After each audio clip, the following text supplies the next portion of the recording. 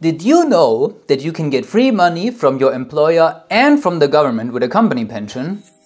No? Then pay close attention, because I'm about to blow your mind. There are 5 types of company pensions in Germany, and most of them are the so-called direct insurance, Direktversicherung in German.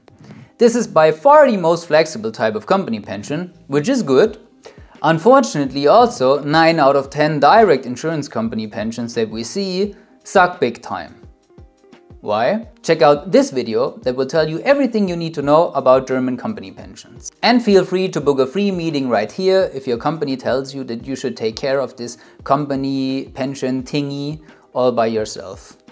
We will help you find the best company pension for you out of the 21 different pensions that offer a company pension here in Germany. So you know what you're signing up for. Here's a regular German payslip with 4,000 euros gross salary per month.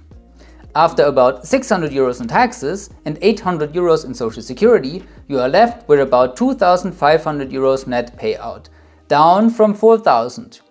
That is 36% zip gone that you have to pay to the government. If you would like to understand in general how you should read your German payslip, check out this video, because we're gonna continue now with a payslip with company pension type direct insurance. You get the same 4,000 euros gross. That doesn't change.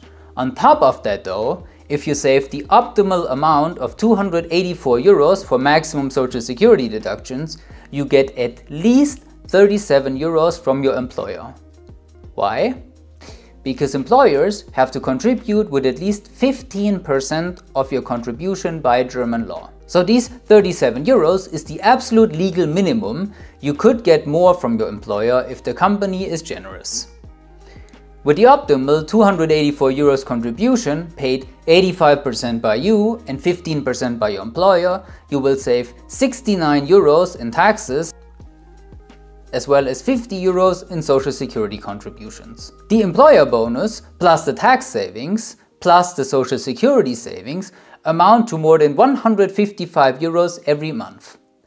Deducting these 155 euros from the optimal contribution of 284 euros means that you have to pay only 128 euros in order to save 284 euros. So your net payout decreased by just 128 euros, while you save together with your employer and the government 284 euros for your pension.